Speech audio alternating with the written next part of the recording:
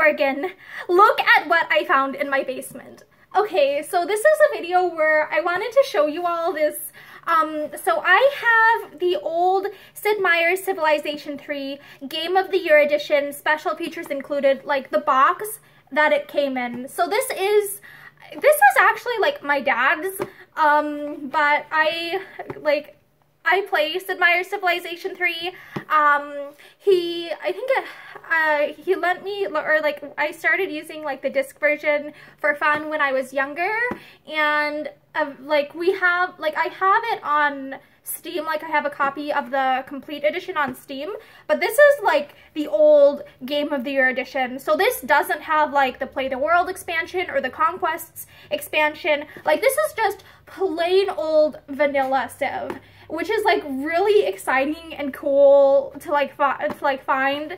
And like it definitely, if I remember right, there's like some, I guess like bug or exploit where if you did ring city placement, like you put your cities like the same distance apart in like the old version, it gave you less corruption, whereas I think that got fixed in like the Steam version of the game. So oh my gosh, this is in pretty good condition for it being, like, the box is still, like, it's not falling apart. This is a better condition than, like, some of the board games that, like, me and my sister would play with as kids. Okay, so here is the instruction manual. So this originally, I think, came with, like, an old, like, this came with an instruction manual, and from what if I remember right, there might be some things in here that, like, might not actually be accurate to the current version of the game. Like, I think there's, like, a chart in here that shows, like, what civilizations are, like, what traits, and I think those some of those might have gotten changed in, like, the complete edition, but hopefully this is accurate to the original game. This would be so much fun to just look through sometime and, like, just look at. And then here is the, oh my gosh, this is the actual, like, this is the CD, is this a CD-ROM? What do they used to call these? I was never the tech savviest individual. Oh my gosh, on the back it says www.civ3.com, and it says it works for like Windows 95, 98, ME, whatever that means, 2000 XP. And it's like, nowadays, what are we up to? Like Windows 10, Windows, like, is there an 11 now? Like, seriously, this is, like, Windows 98 was from when I was, like, a baby, and, or, like, maybe not even born. Yeah, but, like, some of these, like, I'm not sure, like, what date exactly it came out, but, like, these computers were computers that were used when I was, like, very, very young. So, like, this is, like, forever ago. This is, like, ancient history to me. Yeah, and it also has, like, also available Civilization Play the World. So this was probably, like, was this from before, like, the complete edition even came out? Oh my gosh. And I love how it has, like, it has Caesar here, it's got Elizabeth here, it's got Lincoln here, and it's got Gandhi, or Gandhi. Oh my gosh, and then he is so, I don't think Civ 3 has the nuclear Gandhi, like, thing. I think that, if I remember right, that was from, like, Civ 1. But Gandhi is, like, famous in the Civ 3 universe because of nuclear Gandhi. Oh my gosh, and it says copyright 2001 Infogrames Interactive Inc. All rights reserved. This is from like 2001. That is forever. That is like literally forever ago. Oh my gosh. And I'm gonna like try and open, like I don't want to get like dust on this. Oh, and then it opens, and this is the, oh, it has 2 discs in it though, and I'm not entirely sure what the second disc is for. Oh, it's a bonus CD. I want to know what the bonus CD does. Like, I don't remember what it does, but it came with, like, it's in the packaging with this, so the bonus CD must do something, or I don't, like, something that's, like, confusing to me is I don't entirely like remember like what the difference between like CDs and DVDs are all the time, because it's like they're the same shape. And like sometimes like with these old technology stuff, I'm not always 100% sure which is which. Ooh, this is interesting because, okay, I opened to page 90, missiles, and this was something that is like, so there's a bug in multiplayer Civ where if you have like a bunch of human players, like things that work off of Bombard sometimes like work way better than they normally would. So I'm wondering what it's like how missiles are actually supposed to work in this game. And it says, if a city is the target of a normal cruise missile attack, the city suffers a bombard attack. A nuclear missile attack destroys half the population, regardless of nationality. Oh, so that's interesting. So like if you're attacking a city that like was previously like yours or something, like that would be killing off half like your own citizens too, which I guess that's some scary realism there. Military units have a 50% chance of surviving a nuclear attack. Oh, so that's the actual percentage then. In addition to the loss of units, cities, and improvements, all land terrain squares adjacent to this impact square become polluted. Which, yeah, that's actually, like, the pollution is, like, it's such a pain because you have to, like, get all your workers over there to clean it up. And if you're in single player, it's, like, usually, like, by the modern era, I'll probably have railroads, so that isn't a big deal. But if I get, like, nuked in, like, multiplayer feud, that can be a pain because it's like that's a great opportunity for someone else to just like paradrop some modern paratroopers on me and then take the city while it's like super weak. As you might expect, all missile units are one-shot attackers. They're always destroyed as part of the process of attacking. Note that missiles are considered air units and function identically to planes with regard to movement. Okay, that's something that I wonder when it says, like, that they're air units. Like, does this mean that they are affected by, like, would these be affected by mobile SAMs and flags? So, like, this instruction manual is really cool because it has, like, details that, like, I guess leave me with more questions, but also help, I think, to explain some of the things that it's, like, aren't always 100% clear just from like reading the Civilopedia.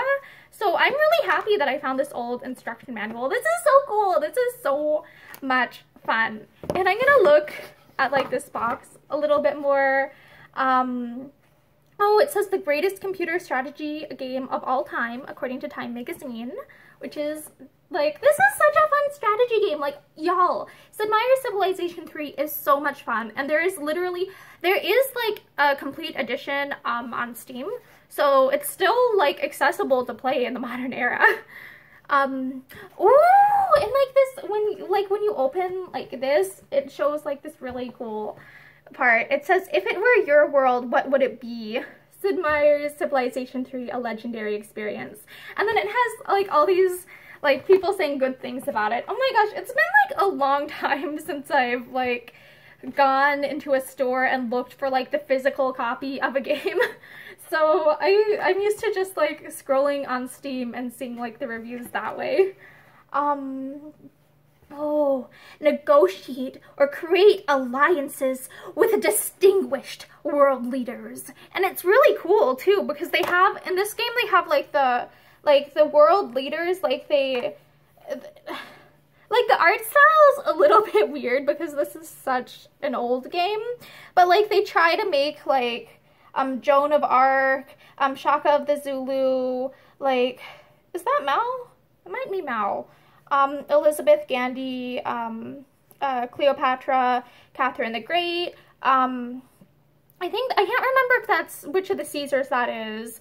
Then there's Alexander the Great, and Lincoln of America, and Xerxes, and Tokugawa. Like, they have, like, world leaders from, like lots of different civilizations throughout time and history and around the globe, which is, like, really, like, I really like that. Like, the inclusion, like, they're not just choosing, like, one specific continent and time frame to focus on. Like, it shows, like, a really, like, it shows, like, a range of, like, or an expanse of different times and places and cultures, which I think really adds to the immersion of the gameplay, because this isn't just like, if you play like a long-term like single-player Civ where you're trying to get like a space race victory or something, like you're starting off in like the ancient era and then go all the way to the present. So I love how they have like civilizations from like different like time frames. I feel like that really adds to like the immersion within the game. And it says, okay, conquer vast territories with powerful armies and a variety of fighting methods. Oh, so yeah, it's true. Like there are multiple, like, I love how this game has like multiple win conditions. Like you can do like, I think a method where you just have to like destroy all the other civilizations to win, but you could also do like a space race where you attack and then like you get all the way to the modern era, you build stuff and you launch a spaceship. Or this one, Civ 3, I think is the one where they introduced the cultural victory, which is one where you build like great wonders and like buildings in your cities to try and get border expands, and you can take over the world peacefully and win without having to like fight other people.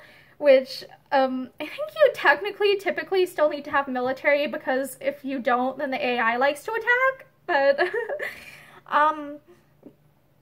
I would know this because I'm pretty sure I've lost games on Chieftain before, which is the easiest difficulty level, but I've improved since I was, like, what, 9 or 10?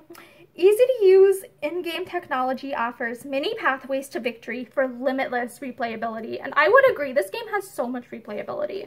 Like, literally, it's how many years since this came out, and there's still people who play this game. I don't think it's as famous or as, like, well-known as some of the more, like, I think more people play some of the newer Civ games, but, like, this still has people playing it after, like, 20 years. Build an empire and culture that is the envy of other civilizations. Oh, and then, oh my gosh, I love it. Like, if I remember correctly, like, the science advisor, which is this guy right here with, like, the laurel wreath around his head, I think that is based off of the actual Sid Meier. Like, actually based off of, like, the creator of the Civ series, which I think is such a cool Easter egg. And Sid Meier, Hall of Fame game designer, Civilization III features all the elements that have made his game so incredibly addicted and loved. And I love this. Like, this game has, like, so many, like, this has so many, like, such fun, like, it's so fun. And I feel like this game has, like, and Civ in general has, like, influenced, like, modern day gaming. But yeah, I thought this was really cool to just, like, look at, like, the packaging this game came in, because we still had this in the basement, and I, we accidentally found this again when I was looking for a pair of shoes. So yeah, I am super excited, and, like, it came with an instruction manual, but I also, like, I want to respect the fact that somebody else is the copyright holder, and so I'm not gonna just go through and, like, read everything in here. I felt like that would, like, that just doesn't sound like fair use to me, so I'm sorry. I hope that you are able to, like, get a hold of your own, like, copy of this book, because this is so much fun to read through.